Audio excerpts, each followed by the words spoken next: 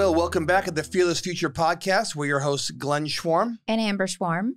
Today, we're going to talk a little bit about some Gen X stuff to get us started here today. And then we're going to have some business conversation, talking about investing for beginners and why people are always, searching on the MLS and can't find anything and what to do about that. So we'll have a little mix of stuff there. So good times. Let's do a little Gen X moment here. And I'm going to play you a song. I'm going to play you a sound, a Gen X sound. All you guys who are Gen Xers out there listening right now, ask yourself if this sound rings a bell to you. And if it doesn't, you're not a Gen Xer.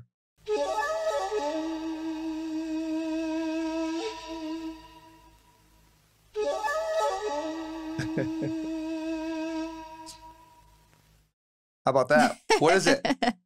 Who's the artist? I know it. I can't think of his name. Is it? You're going to say it. Peter. Yep. Peter Gabriel. Peter Gabriel. Very good. So here's a question. What's the name of the song? I don't know. Sledgehammer. Oh, that's Sledgehammer. Yeah. Do you remember the video? They had like clay and the guy was hitting himself in the head and the clay legs were coming out. This is back when like animation was just starting and all that. You don't remember that video? No. Oh, it was great. It was crazy. So here's here's a test for you for Gen X. Since we're both Gen Xers, but I'm a little older Gen X. You're earlier Gen X than me. You're 5 years older than me. So Gen X is what? So it's born from 65 to 80. To 80. And I was born 69. And I was 73. Right. So I'm a little older in the Gen X cycle. But here's a question.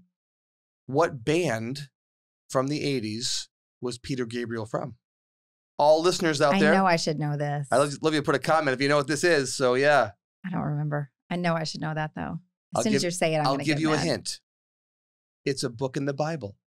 Come on. Genesis. There you go. Genesis. There you go. I was going to say the first book, but that seemed like that was getting really that was easy. Too easy of a hint. Yeah. It's the first book in the Bible that begins with a G and an E and an N. And okay. All right. Well, good. Well, I like to in a little Gen X moment, just kind of bring us all back to I don't know, just our old times. It was a great generation to be raised in. It for was. Me. It was a great generation. I actually saw something this morning. I Googled something about our generation. And let me see if I can find that really quick. It talked about what an amazing generation that we were in.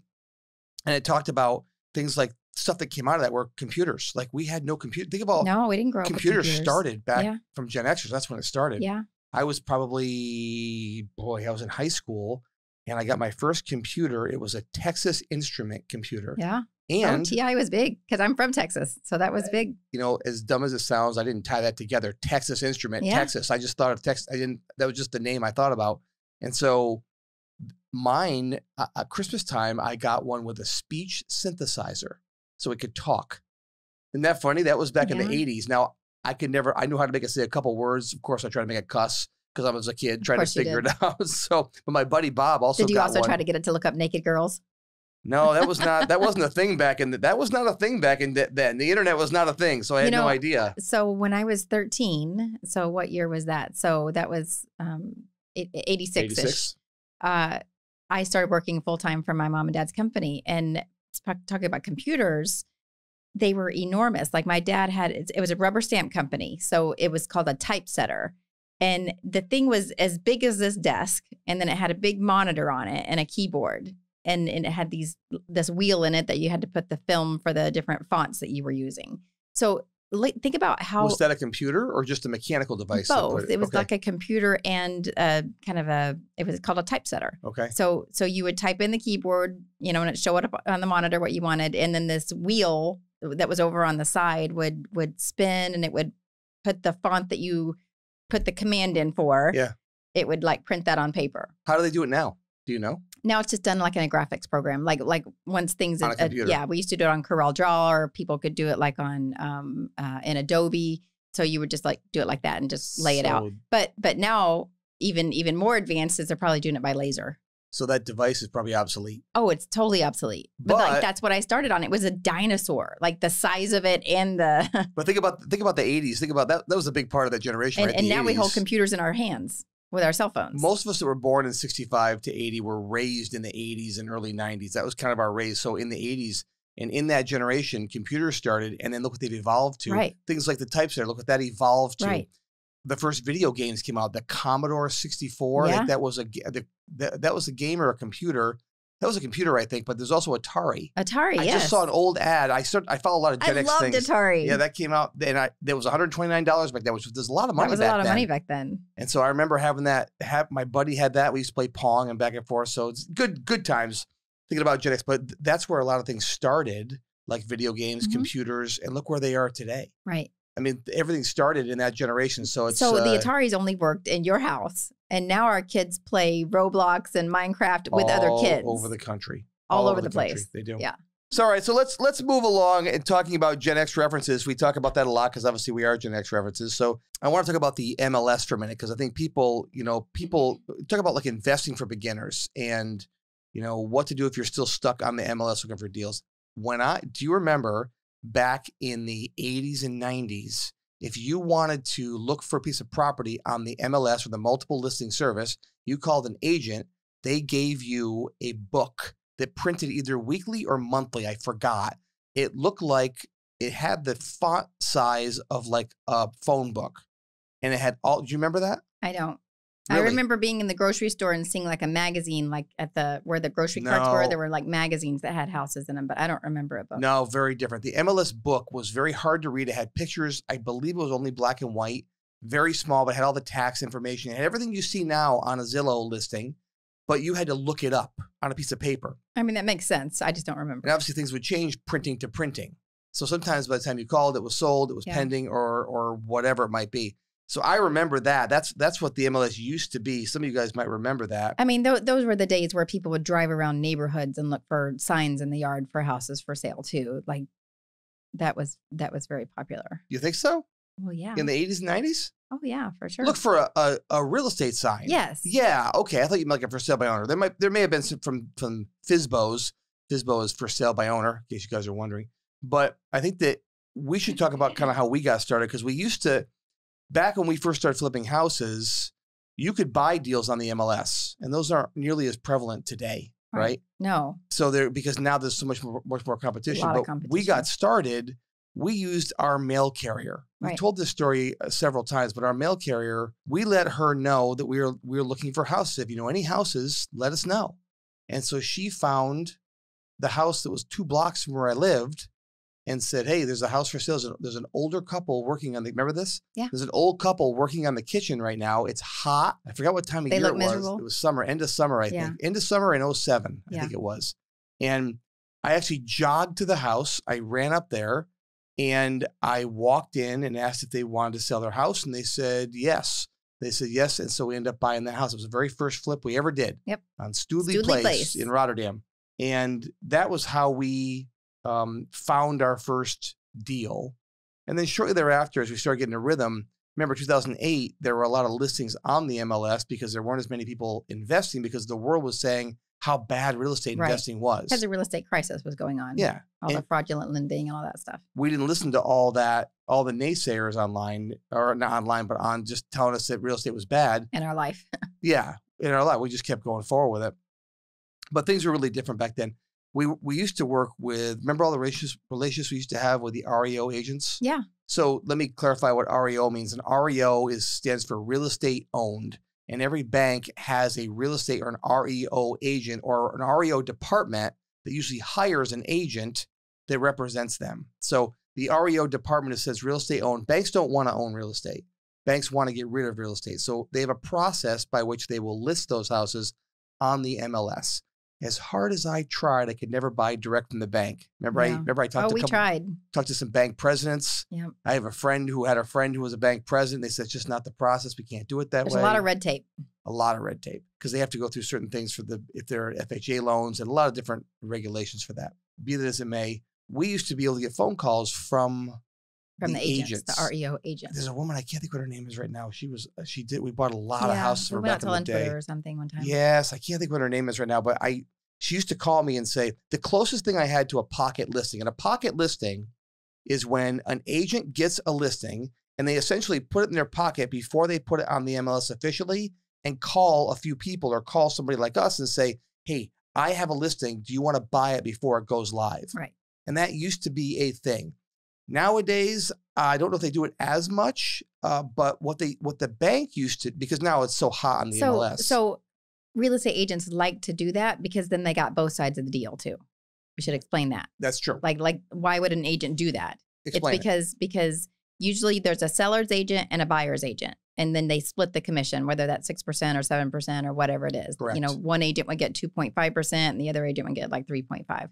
So if somebody has a pocket listing, they might not be driving the price up as much by getting multiple offers. But if that agent gets both sides of the commission, that's still advantageous to them. That's why it was a win-win for the agent and the person that they were selling it to. That was a good point, honey. You did great with that. Thank you.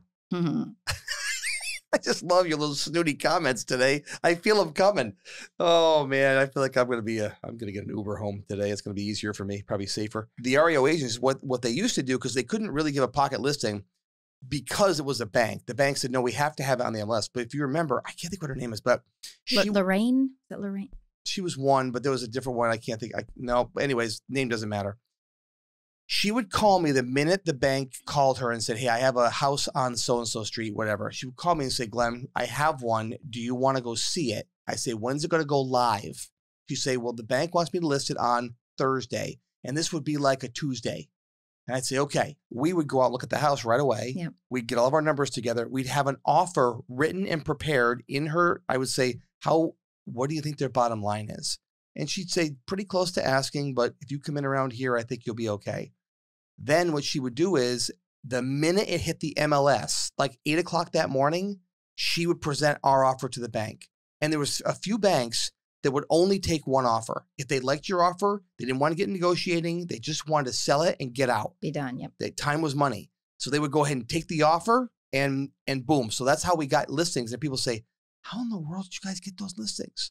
Relationships. Yeah. That's how we did it early on. And that's how we got pocket listings from the banks. Now, if our number didn't work, it still didn't work. Right. Because sometimes the bank wanted too much. They still had a bottom line. Yeah. We had to figure all that out. So that was really important that we did. But I think that one of the things you mentioned relationships, I think we should talk about networking because that's really how we built our empire in the early days without spending a lot of money on marketing. Yeah, we took a lot of really grassroots approaches to finding deals because we didn't have the money at the time to do the more advanced, TV commercials and direct mail and all that. So we networked with a lot of agents. We networked with mail carriers in different areas. Talk about the agents though, because the agents, I think the agents are important to talk about because that, like you just said, getting both sides of the commission is advantageous to them. The seller gets a good deal for their house. So the house sells really quick, right? They're happy with that process. We get a good deal in the process. It was really a win-win-win all the way around.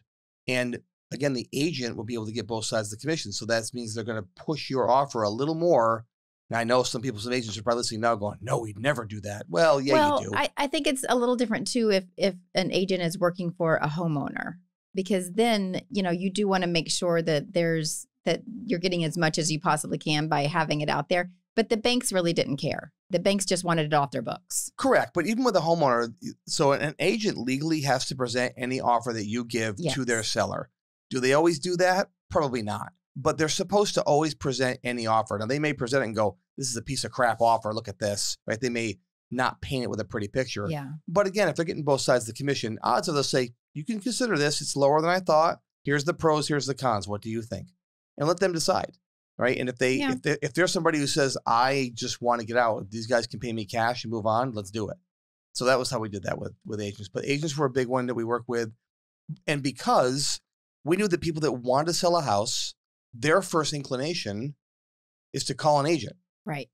That's their first inclination. Now they think it's their only way. It's either a FSBO, for sale by owner, or to go through an agent. Like people don't really know that there's other options even out there. Well, I think they do now, and I want to talk about the differences now as opposed to then, because back then there was no wholesaling going on. Right. That was not a thing. No. We were the first ones in our area to really start wholesaling at any kind of a scale level. And again, wholesaling is when you put a house under contract for a certain price, then you sell that contract to another cash investor and you make what's called a spread on the difference. So if I put a house under contract for $150,000 in cash and I sell it to this other investor, John over here, for $170,000 cash, I'll make $20,000 for selling that contract. And again, why would John want to buy the house for $170,000? Because John ran his numbers and he can flip it and make $50,000. Right. He's happy with that. You're a buyer and seller matchmaker of houses. And we have a whole episode. We'll just check out our episodes. We have a whole episode on wholesaling and how that all works. But anyway, we have to find those deals by networking. And so there weren't wholesalers back then, but who else do we network with? We networked with like the code enforcement, the town code enforcement, hey, let us know if you know of any houses. We networked with remediators, whether that was like mold. I interrupted. Let's talk about the code enforcement, because code enforcement technically is not really supposed to be involved in helping you for that. Now, can you deliver them bagels once in a while on a Monday morning or a Friday morning and send a pizza over one day and to say, guys, appreciate all the help you do because we do a lot of work in your area, and just build those relationships with them. We like making our town a better place and improving the houses in your tax rolls. I remember, because I was involved in the community and I was coaching Little League. One of the many things I don't do as a good father, right? When I was coaching Little League for my son for 20 years. 20 years. Okay. I'm still doing it now, and I did it back then. So it's been a 20-year run over multiple children. Is that not true? Make yourself feel better. Oh my God, you are nasty today. Anyway, so apparently I do nothing as a father. I just sit around. We have sex, I make babies, and that's it. That's all I do. Didn't say that, but so guess we're not having sex tonight. I like that you put words in my mouth. Anyway, so I remember though the code enforcement guy because his son was a Little League too. Mm-hmm. So I can remember conversations like I'd say, "Hey, there's a vacant house over on Vly Road. Have you seen that? Oh yeah. What's up with that? I think the owners are this and this and this. Where are they? I think they live with their sister across town. Oh, really?" And so that gave me some insight because I built that relationship. Yeah, it's like the thing that that you always say about lawyers. There's legality and there's reality. Yeah. There's what they should do and what they will do. Yeah. And it's relationships. And then there's that other saying. It's not what you know, it's who you know. Yeah. There's gray areas in life where people can word things a certain way, and it can be acceptable. All right, let's do a little detour here. Let's talk about code enforcement and our son. Oh gosh. You want to talk about that? We should talk about it. It's pretty funny. I think he still works there. I won't use names, but there's a code enforcement officer in the town that we worked in. I think he was number 2 in charge. Maybe he was number 1 in charge because the guy I knew finally retired. Our son was in high school, gets into a battle with another sistering school. There's 2 schools in the one town. Yeah. And so one of his friends liked a girl from that school. Yes, it was something involved with girls and guys and, the girl, whatever. And they decide to egg this kid's house. Yep. So they egg the house. And the car. And then our son had a man bun. I was so proud of that. He had a man bun at the time. He looked cute. I know. Yeah, I know. I liked his long hair. He had his man bun. Kid's got thick hair, but he had a man bun, and they saw him at the local store. Yeah, there's a buying eggs. Yes, they saw, and because the dumb kids, after they egged the house, they left the carton on the ground. Yes, they left the carton right there with the name of where they bought it. So the cops came and knew that it was bought at Stewart's. Yes. And so they checked the camera of the closest Stewart's. Get a phone call from the cops. We get on and deal. And I'm like, you sure it's my son? They look. I was like, oh, you got to be kidding me. Yep, I get a phone call. It's the code enforcement officer's kid. Oh, that's great. So I get a phone. I had to call and ask. I said, listen, can you please? Because he wanted the kids to pay $2,000 to paint his door. Yeah. Which was already 30 years old. He wanted us to paint it. I said, I'll have my kids come paint it. Can we settle with some restitution here? Because they're just being kids. It's just eggs. Can we do the right thing? I remember seeing a picture. Well, it was chipped here and chipped here. I'm like, looks like that's been chipped for 100 years, man. Come on. So we talked about it. And long story short, he did give my son a break. He did. And did not charge them the whatever it was, $2,000. They had something, but we required Dakota to apologize. Oh yeah, all that. Yeah. And so we did all that, but that's just so it was so funny because that guy's never been quite as good to us as code enforcement, right? that was an odd. Oh, that was a little blemish. Oh, that one hurt a little bit. They were kids. Oh, what are you gonna do? So I think that he's still the code enforcement officer in that town too. So I think we still do a lot of business with him. Yeah. But just kind of ironic how that all happens. And then you remember what happened? He called me and yelled at me. Yeah. Because he had kind of released the charge, and like 2 days had gone by, and I hadn't called him and thanked him yet. I got busy, and I had on my list, make sure you call and thank him. And he called and said, I can't believe I thought you were a man of integrity. You didn't call. You didn't say thank you. I'm really just disappointed in you. And I'm like, oh my, this is a code enforcement officer of a place we've done hundreds of deals. Yep. And I'm like, I called them back. I said, hey, man, that's not true at all. I said, I just got caught up. I'm so sorry. So I was like, oh, man. Yeah. And you don't want your permits getting hung up because no. of delayed on purpose, because then that cuts into your holding costs. And that's a whole other story. Yeah. But. So tip of the day is make sure that your kids, if they're going to egg a house, they don't egg the code enforcement officer's house. Probably not the best house to be egging. And they didn't know it was that. It just was ironic timing how that worked. But as far as networking goes, like we always tell our students, get in front of people that are in front of the kind of houses you want to buy. So whether it's code enforcement, whether it's people that are doing remediation for floods and fires and, clean outs, estate clean outs, or the dumpster companies, those are people that are in front of the houses that you want to buy before you are. And they're in front for their own reason. Right. Like a clean out person doesn't want to buy the house, but a clean out person, if you say to that person, hey, listen, I'll give you $2,000 if you give me a lead that turns into a buy. Yeah. So if you give me a lead in a house and I go buy it, and by the way, make it worth their while. Oh yeah, give them. And people say $2,000. Well, would you trade $2,000 for $50,000? Right. Every day. I hope so. Every day. Because that's what's going to cost you to go out and market to find a deal. So pay that person to go find the deal for you. I think if you do that, that's how we built it, and that's what was been great for us. So from the 80s, starting out with a piece of paper in the MLS or the MLS book that we had till now, a lot of things have changed. Yeah. A lot of things have changed, right? Technology's changed. I mean, that's probably the number one thing that's changed. Technology has advanced so much. I mean, now when a deal goes on the MLS, every other Tom, Dick, and Harry knows about it. So your competition is insane. And good on the MLS, good deals last 1 day or less. Like an hour now. Yeah. It's crazy how fast. Information. But you can do all your research online. Right. You can look up the comps online. You don't even have to be on the MLS or an agent. Use an agent to run the comps. You can look up the pictures. You can look up old pictures. Yep. You can look up the history. You can look up the history of the house. What did the last owners buy it for? What did it sell? Like all the taxes and what school districts and what the rating of the school districts have and everything. You can do all that research right there, which you could not do before. It took forever to do it before. So technology was a big one. Competition. Yeah, there's a lot more competition. There's a lot. And I think it's because now people understand the secret's out, right? Now people know how amazing real estate is. Yes. What we've been saying, we've been thumping that drum for 20 years is that real estate is an amazing way to build wealth. Well, everybody's starting to get their hands on like, wow, okay, I understand that, but how do I do it? But it's causing, I tell you, one of the things that's causing, I think that, a lot of the newbie investors right now are ruining and spoiling deals. Some of the new people that don't know what they're doing, they're like jackasses out there. They just kind of, they don't know what they're doing. They don't know. That was an interesting sound, honey. They don't know. I'm going to try that later. No, please don't. So not that it would help you anyway. I'm aware this evening. So let's move away from me not having any action for a week after that argument conversation. So I love your face. People that are just listening, they can see your face now. I'm pretty much terrified. Okay, here we go.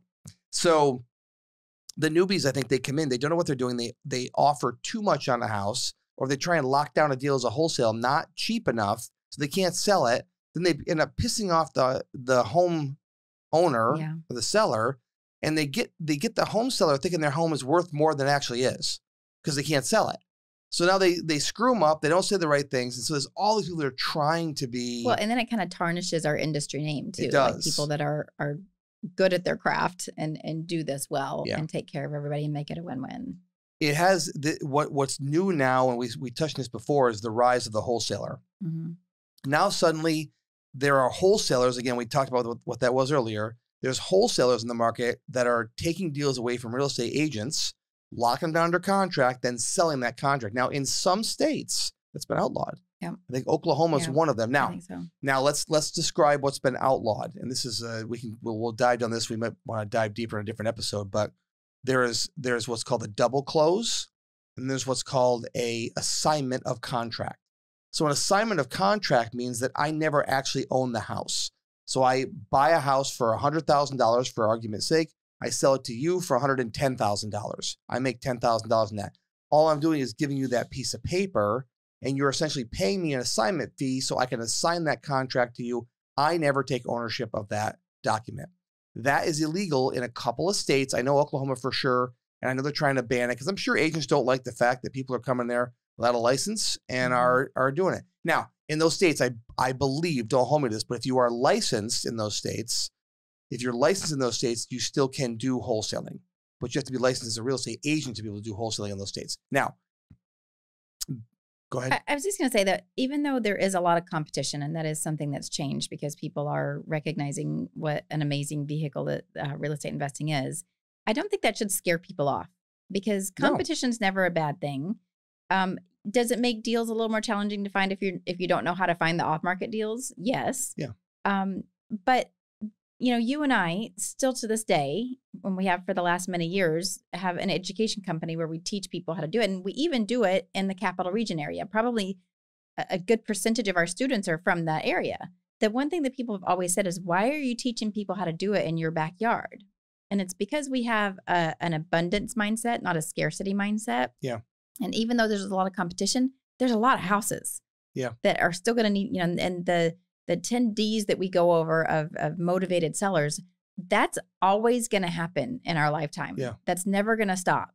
So yes, there's a lot of competition, but there's plenty of houses to go around too. Yeah. I want to finish my other thought, because I didn't finish it and I started that and I want to finish it, that there's assignment of contract.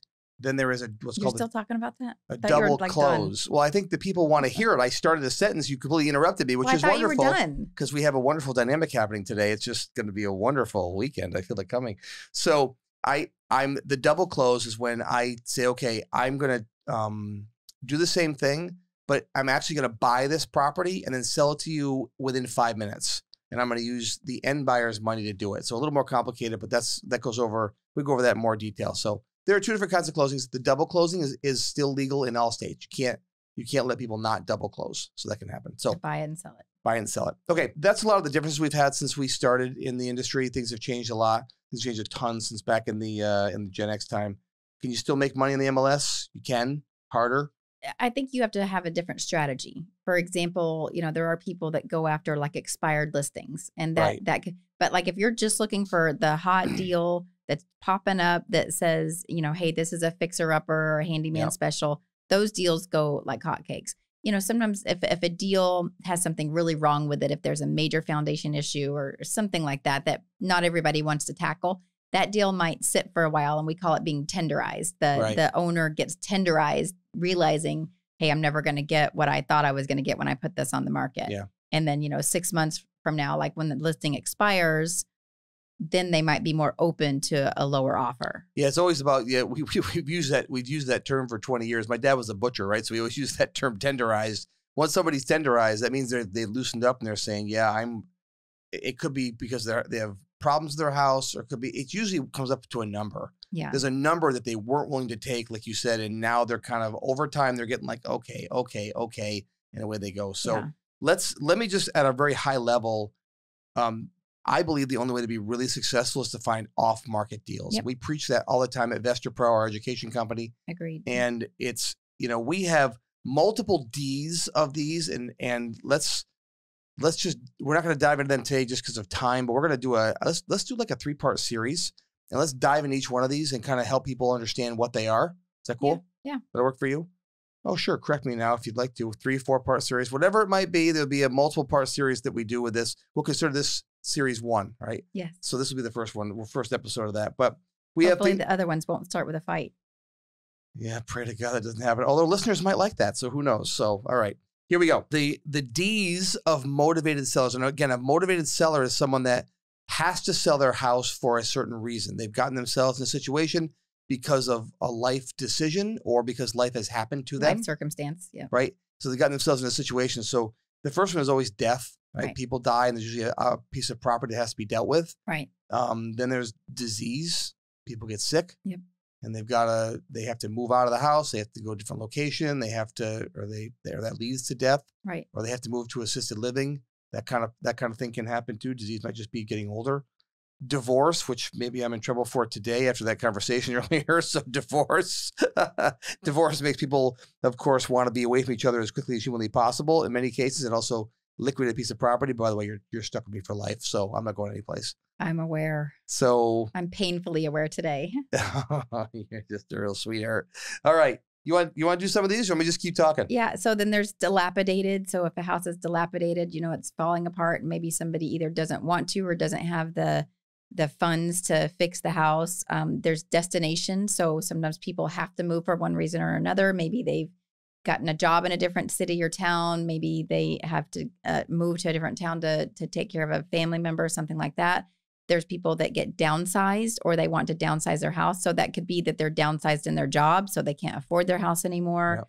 Or they just want to, maybe they're an empty nester and they want to downsize the size of their house because they don't want that much to take care of. Yep. There's people that just get disgusted with their current situation and they just want out. They just want to be able to close the chapter and move on. They're just disgusted for a number of reasons. Yeah. There's disaster. That could be a natural disaster, a hurricane, a flood, a tornado, like a fire, anything. Then there's other disasters that could happen. Your tub could overflow and right. You could have water, could have mold, could have right. fire. You could have settling. You could right. have a lot of disasters that happen right in your own home. Yep. Exactly. Or your wife stabs you while you're sleeping. That could happen too. As if. There's people that, get delinquent either on taxes or on their mortgage. That's obviously a big problem. And then there's houses that just are deserted. They're just, people just are like, all right, I'm done. I'm just going to leave. We have that happen with boats in our area. Yes. People leave boats in the Boca Ciego, right in Tampa Bay area. They take off the registration and say, screw it. You can deal with it. It's cheaper to abandon the boat than it is to dispose of it. Yes. So people do the same thing with houses. Well, I'll tell you what, we're going to do 3 more parts of this series, and we're going to dive into each one of these in detail. And we're also going to talk about how to stack motivators, because when you stack motivators, you have a much more motivated seller. So I think if we could teach people how to stack, teach people how to do that, hopefully they'll enjoy us. So we'll do our little Gen X thing we do all the time, and we'll lead off with that, and then we'll hopefully not fight and give them some details. Not only will we go into a deeper dive on what each of these are, but also how do you find these people? That's important. We'll do that for everyone. So keep tuning in, and we'll see you on the next episode during this series of how to find off-market deals and how to be a rockstar real estate investor. That concludes this episode of the Fearless Future podcast. Make sure you click that like button, and if you want to hear more, make sure that you subscribe to the channel and hit that notification button so you don't miss anything.